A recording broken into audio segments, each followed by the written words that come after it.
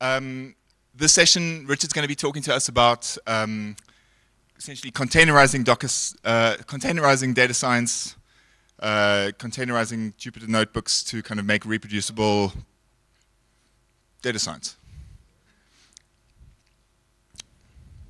Hello. Good. Cool.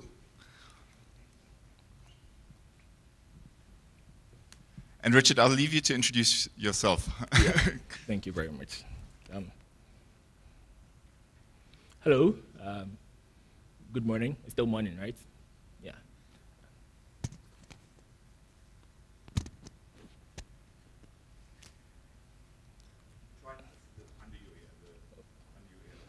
Okay. Yeah. All right. Can everybody hear me? Okay.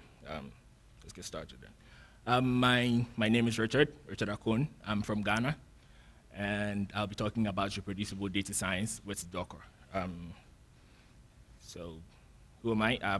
I work as a machine learning engineer for a company in Ghana. We build marketing tools for e-commerce companies, small, medium-sized businesses. Yeah, and I am the co-organizer of the Accra Artificial Intelligence Meetup. We meet every weekend. And also, in my free time, I write for Analytics Video and then Divio. Divio is the company that's built Django CMS. Yeah. Okay, so before I continue, how many of us are data scientists, if you can show by your hands? And how many of us have used Docker in our process? Exciting. Wow, quite a number of people. Okay. So basically what I'm going to talk about is what reproducible data science is, and then why it's important, and then why we, where in our data science process we need reproducibility, and then how do we achieve that using Docker. So I'll have a very short presentation, and then there will be, sorry. Yeah. And then there will be a very short demo using Docker to reproduce a data science environment, and then also to reproduce some code or some analysis that somebody has already done. Yeah. Okay. So, all right. So basically, what's reproducible data science, or what's reproducibility is the ability to replicate data science results. So, wow, this thing is not working for me. Wow.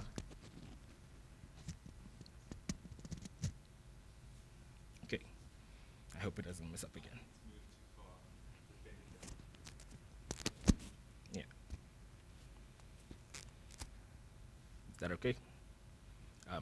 Yeah, so basically, reproducible data science or reproducibility is the ability to sort of replicate data science results using the same data, using like similar environments, and then to be able to get the same results, right? And there are I can sort of say that there are two cases where we do reproducible data science, and then so there's reproducibility in terms of doing research, and then when it comes to working in industry and then trying to build products for ourselves, right? So my presentation is mostly focused on doing data science in the industry, or having data that you do some analysis on it and then getting everybody in your company to sort of collaborate on it, right? Yeah.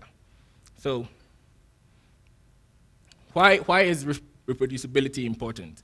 Karl Popper said that non-reproducible single occurrences are of no significance to science, and that's true, because so if you are able to get some data, do some analysis on it, right, and then you are the only one that can get the same results. Every time you pass on that analysis, everybody seems to be getting different results. Or if you say that you found something interesting in some data, but then you are the only one who can sort of do it, and then even you yourself, you were able to do it one time, it's of no use to anybody, to your clients, to your company, or anybody that is going to be using your product or your analysis. So reproducibility is important because it forms the basis of a proof of a phenomenon, right? So a client comes to you and then he tells you that, oh, I have this amount of data, I want you to look at it and find something interesting for me, right? You do some analysis on the data, and then you're able to realize that, well, maybe something interesting is happening here, something is happening with your revenue, something is happening with your, say, your employees. This is how much time they're spending doing that, this is how much time they're spending doing something, right? And if you're not able to reproduce that results, say in front of your customer, how are you able to prove that fact that this is actually what is happening, right? So if it's a one-time thing, then it makes no sense to everybody. It also facilitates peer review. So it's important that as data scientists, we can also get our work reviewed. So if you are able to do some analysis, you might want your coworker or your colleague to go through the analysis and then see if there's something you're missing or something you did that doesn't totally make a lot of sense. And so it's important that for your coworker to be able to review your work, they have to be able to sort of replicate everything that you have done on their machine. So another case where reproducibility becomes important is in cases of peer review. And then basis of decision making. Data science is known or has become very, very popular because of the benefits that we are able to make decisions based on data, not based on our own intuitions or whatever we think, how we feel. And so if you are going to tell me or tell your client to make some particular decision, and then you can't back that with some analysis, or the analysis you made cannot be reproduced, then how do you expect your clients to have faith in the analysis that you've been able to do? Right? Yeah, so these are some of the reasons why reproducibility in data science is important. And where do we need reproducibility? So like I was talking about, we as data scientists working in the industry, we mostly work with client data, or you have data that belongs to your company, and then you write some code to do some analysis, and then you either pass it on for other people to review it, you build a model with it, whatever it is. Yeah, so we need to be able to,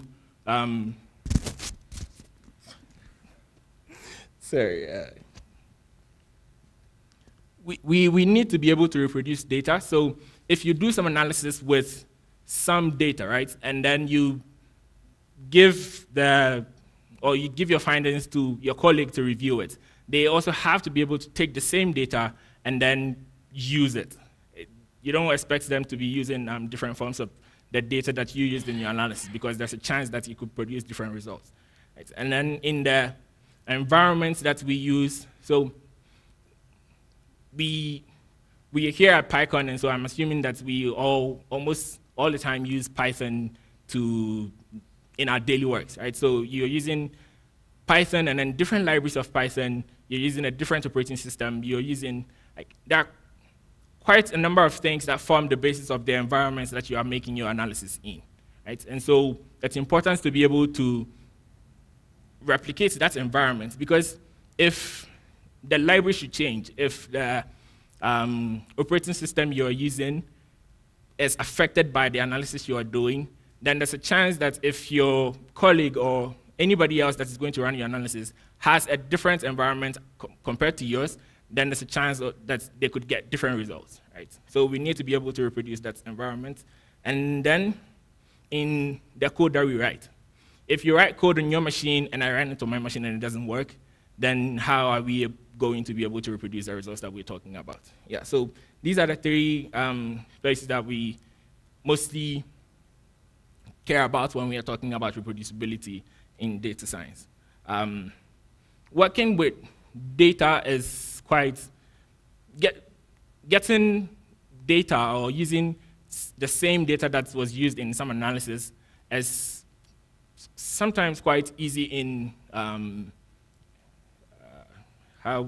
in industry, because you get data already from, there's a chance that you already have data sitting on some server somewhere that you can sort of pull onto your local machine, or even sometimes we don't even have as big as data as we might think we have, and so you have like a few megabytes of data with about 1 million rows, right? And you do some analysis on it, and that's something you can move from your machine to another machine, and so that's easy to move about. But then the challenge, or what I'm going to focus my demo on, is the environment and then replicating code. Right, okay. Yeah. Just excuse me for this. So how do we achieve reproducibility? So very often we have a data science workflow that's as basic as this. Data scientists love their Jupyter notebooks, and so we have some data, we do some analysis in our Jupyter notebooks, right? And then we know about virtual environments and then how they allow us to keep up or keep our dependencies separate from other projects. And so you use some virtual environments and then you do pip freeze and then you get your requirements.txt file, right? So if you want somebody to replicate the results that you're talking about, you give them the notebook. You say, okay, this is my notebook, this is the analysis I made, this is the data, and then that's a requirement.txt file. You can also run it on your machine. But most of the times, this is what happens. So you give your colleague the data, your notebook file, and then the requirements.txt, they install everything, and then, but they still run their application and then they get something like this, right? So in the first array, you can see that there's a chance that you have a different version of Python, and then the person who is running your code also has a different version of Python. And so just mostly Python 2 to Python 3, it causes this problem, right? So you fix this, you run it again, and then you get to the next error. Your trained data cannot be found. This is something that could happen because if you have your training data in the same location as where your notebook file is, but then when you are transferring the data to your colleague, you put it in a notebook or in a folder, right? So they run this and then it happens. Some of these are problems that could be solved easily, but then there are others so that could take you quite a lot of time to be able to just replicate the environments, to be able to run the analysis you're talking about. And then there's this.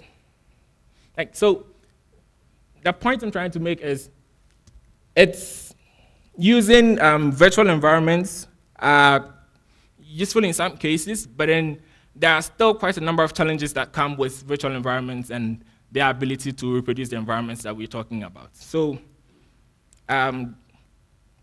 how do we solve these challenges? That's the use of Docker. So Docker basically is a tool that allows you to create, deploy, and then run applications in containers. And containers are like a technology for virtualization. So they allow you to package your applications and all the dependencies, all the libraries, everything that you need to run the application into an image or into a container. So a container contains everything that you need to be able to run the application, right? And Docker is a tool that uses that container technology to allow us to be able to do that. Right? Okay, so the basic or the workflow for Docker applications mostly exists like this. You have some code, and then you create a Docker file, you build an image, you push that image to Docker registry, and then that anybody anywhere can pull that image. I apologize if the image is not very clear, but you pull that image, and then you can run that image to get to your container, right? And then you can have multiple containers running on the same machine, and they would have no effect on each other, right? So it's this idea that we want to use to be able to sort of replicate the results, because if we are able to package our data, package our analysis, and then there are like environments and everything we need to run our analysis in a Docker image, then we can just pass that image to anybody, or we can push that image to a Docker registry or Docker Hub, and then get anybody to pull that image and then run it on your machine, so far as they have Docker running on their machines. Yeah. So what I'm going to do here is not to explain or teach you how to learn. I'm not going to take you through a basic Docker class. No, that's not what I'm going to do. But then I'm going to show you how Docker can be used to replicate results or replicate environments. And so if you're interested, you can just, it's very easy to get Docker installed and get, learn the very few basic commands that can help you get up and running with Docker. Yeah. So I'm going to show you the demo now. Okay, so how many of us also use TensorFlow in our work? Have you installed TensorFlow on a GPU machine? Have you tried that? Was it fun? It's not. I've tried it more than 3 times, and every time it took me over an hour to do it. So if you want to install TensorFlow on a GPU machine, boy.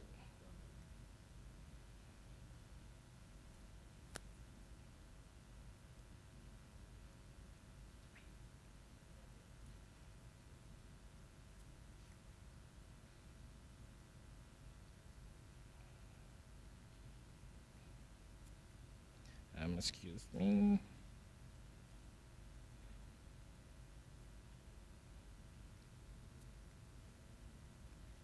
All right. Okay. I think this works. So if you want to install TensorFlow on TensorFlow with GPU support, this is what you have to go through, right? You have to make sure that all the requirements down there are installed. And if I should open the stages or the process you have to go through to get these requirements installed, it's amazing how tedious it is to get TensorFlow running on a GPU machine. And then if you are doing some deep learning that you have, like, you don't want to use as much service as you can. You just want your local machine that has GPU support to just give you some boost, right? And if you have to go through this to replicate to do your analysis, then it doesn't help, right? So TensorFlow allows you to use Docker. So TensorFlow has created the whole TensorFlow environment and everything you need to run TensorFlow. All you need is the driver on your GPU driver installed on your local machine. That's it. So you just put the TensorFlow image, you run it, and then you're able to do your analysis, right? So I am going to, I have no idea why this thing is not working.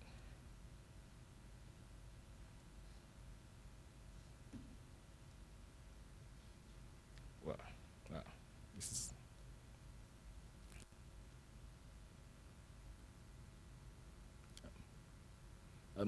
you can see that, right? So, like I said,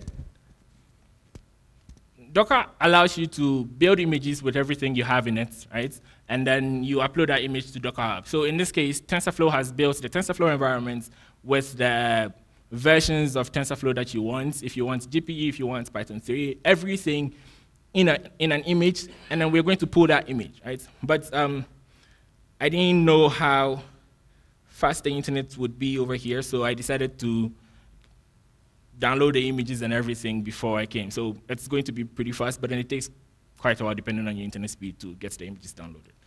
So a basic command is to, wow, I hope everything goes well now.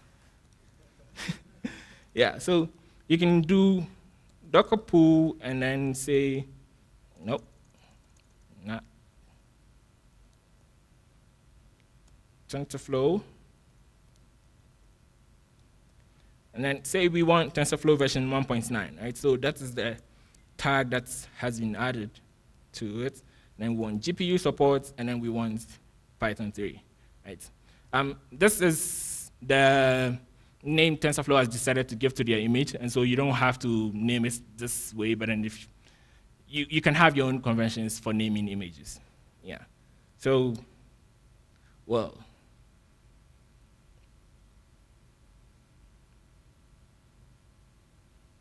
All right, so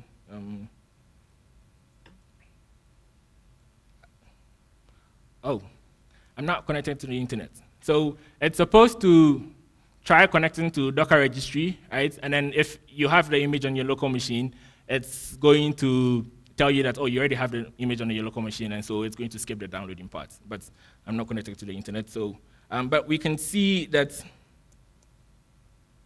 you can do Docker images to check the images that you have in your local machine. And over here, we can see we have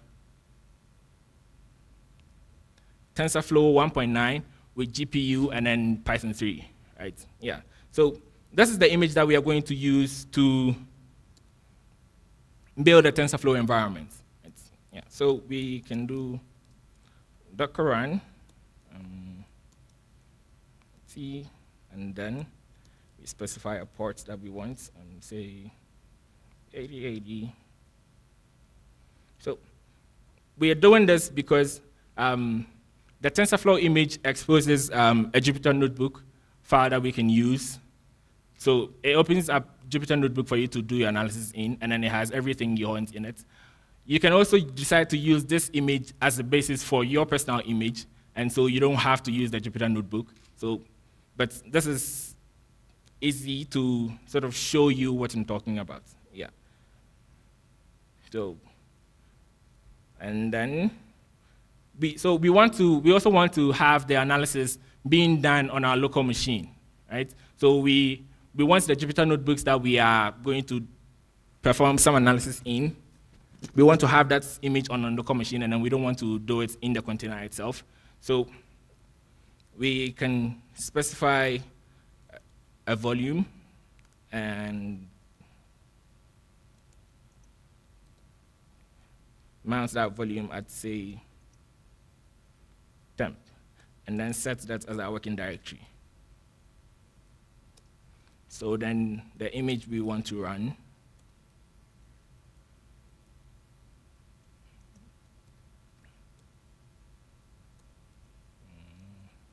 GPU.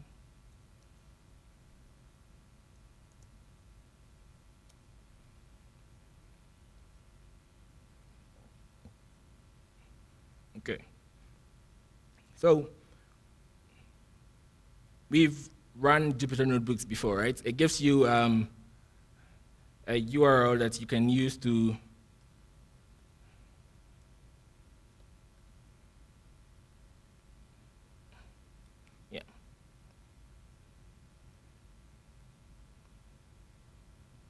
So we decided to use 8080, port 8080,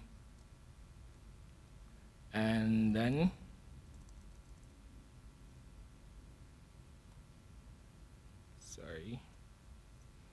can have a local host.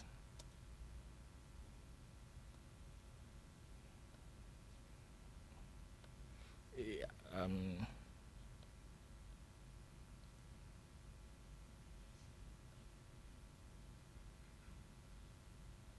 okay.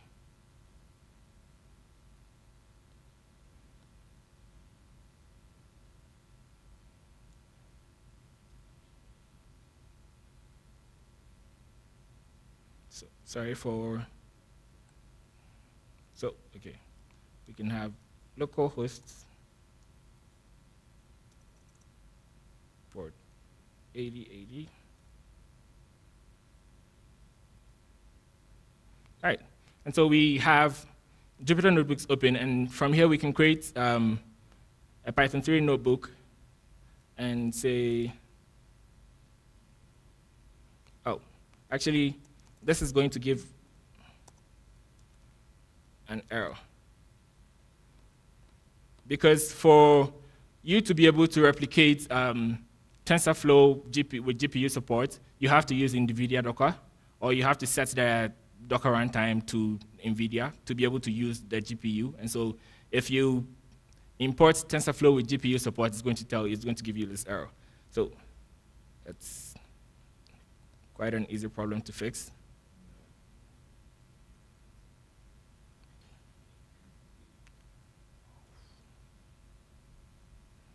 Whoa.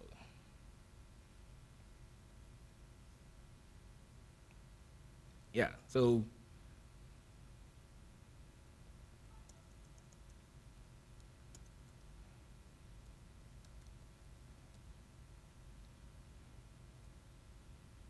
Sorry.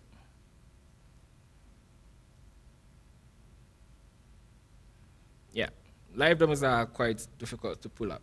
So I'm going to copy this.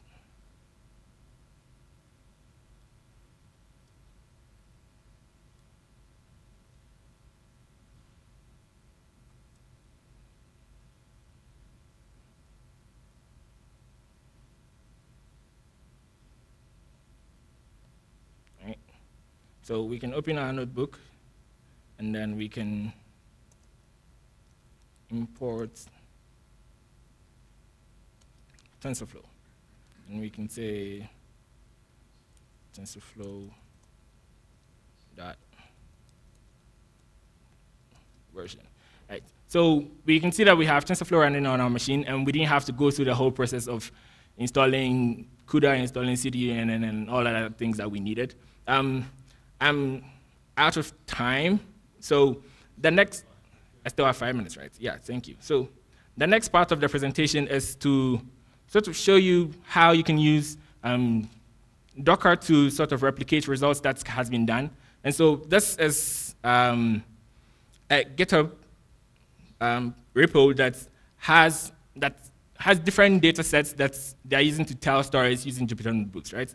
And then I am very interested in education, and so they have given you an environment that you can use to run the same analysis that they have. So with all the dependencies and everything in it, you can build this, you can pull this Docker image and run it, and then every analysis that they have done in there, and then you can see that they did this a year ago, right? Imagine running code that you wrote a year ago.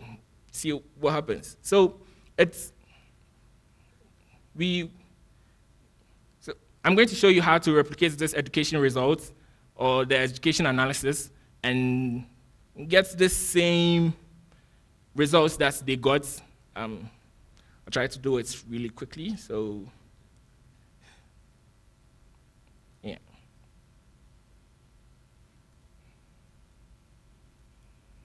Yes.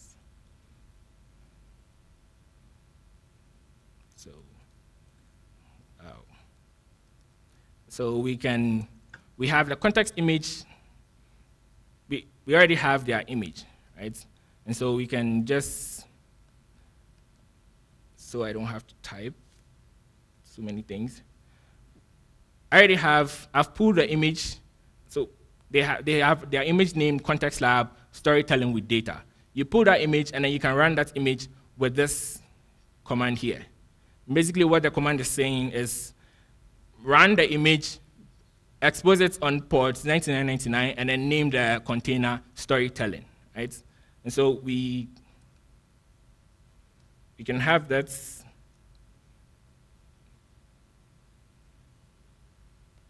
Yes. And we are saying that make it interactive. So when you open a Docker container, you can enter the container and then run commands in the container like you would be doing on your local machine, right? So over there, we can say open Jupyter notebooks. Oh, actually, exits.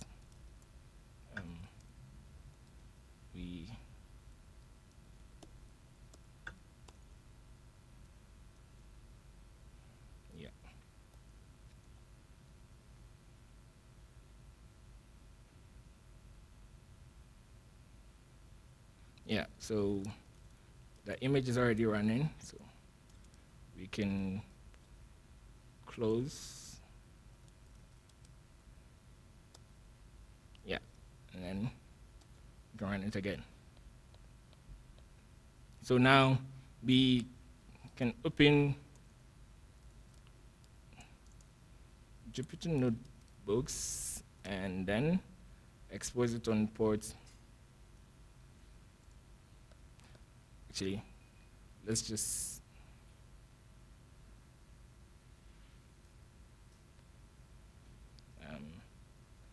we can just copy it and run it to save time. Yeah. So now we have this address that we can use to open a new notebook.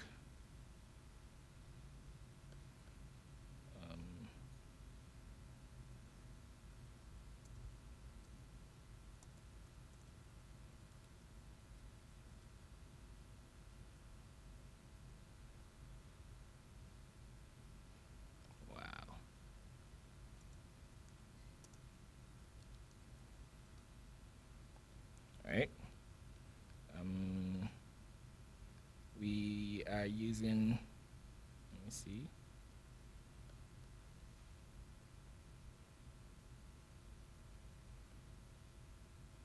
Yeah, so mount. We can go to mount and we can have education somewhere.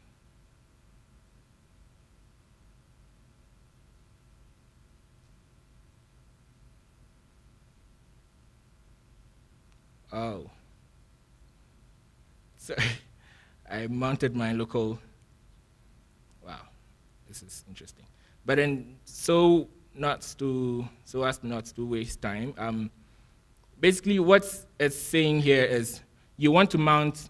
So the command says mount your desktop, and then I needed to mount my working directory. So I had to change this /desktop into print working directory to be able to replicate the same results. But basically what I do is after every talk, I write a blog about it, and so you can have everything in there, and then you can sort of run it yourself if you want to. So I think that's the end of my talk. Thank you very much for coming. Thanks, Richard. A round of applause for Richard. So, yeah, we're going to take some questions now. I thought I'd kick off with something. So I saw actually a very cool GitHub library called Binder. And essentially what it does is for any GitHub repository, which has a requirements file, it will generate a Docker image for that repository so that you can then essentially publish that publish the Docker image. Yeah. So that's quite amazing, right? If you can have requirements.txt file, build an image out for it, so that you don't have to go through the process of installing everything yourself. That's interesting, yeah. Cool, so I'm going to open up to the floor. First question, anyone? Yeah. Hey, I just wanted to know how well do Docker images, I know you can orchestrate them through like a Kubernetes service, but how well do they communicate with each other if they're not managed through like a service management application? Yeah, so Docker Compose, you can use Docker Compose to sort of manage different services and then specify a network on which you can have the different containers on. So yeah, Docker Compose is something you can use. Another question?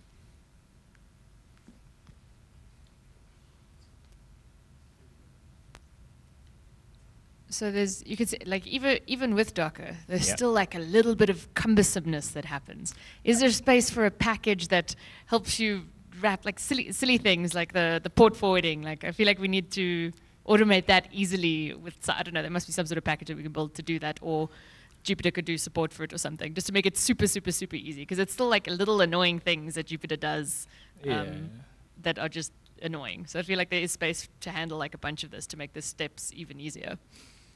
Yeah, so I think, I don't know if scripts can, so if the person who made this repo decided to write a script to run all these commands for you, then you just have to run that script. You don't have to go through the process of specifying ports and doing everything yourself. So, yes. Yes. Cool. Is there a last question? Hi, I'm just interested in knowing which is better. Is it Nigerian jollof rice or Ghanaian jollof rice? Well, it's Ghanaian, of course. There's no debate on that. Nigerian jollof, it tastes funny. It does. It does. Cool, guys. We're going to take 5 minutes just to switch over to our next speaker, Sarah.